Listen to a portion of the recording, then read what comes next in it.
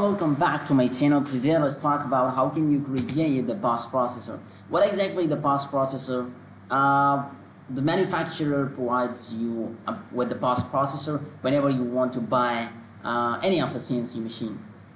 Like it's nothing, just it's just a predefined tool for a certain machine, and it comes with any of the CNC machines. Whenever you want to buy any CNC machines, you have to be having the bus processor of that specific CNC machines, whether that is of the 3-axis, 4-axis or 5-axis CNC machine.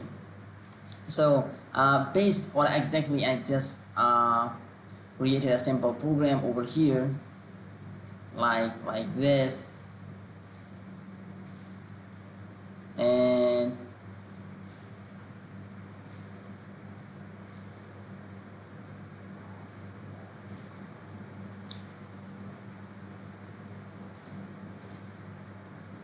okay, this was a simple program that I just generated. But what I do exactly, I want to create a bus processor,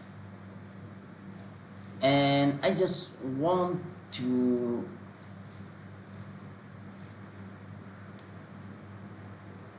put it on my desktop. Put it on desktop. But here you have to select the tab file and say you have to run this program, and you have to click OK. What I see on my desktop,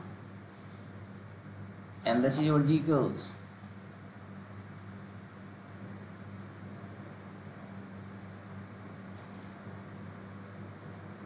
You can just save this file and load it to the CNC machine to generate the part. Thanks for watching.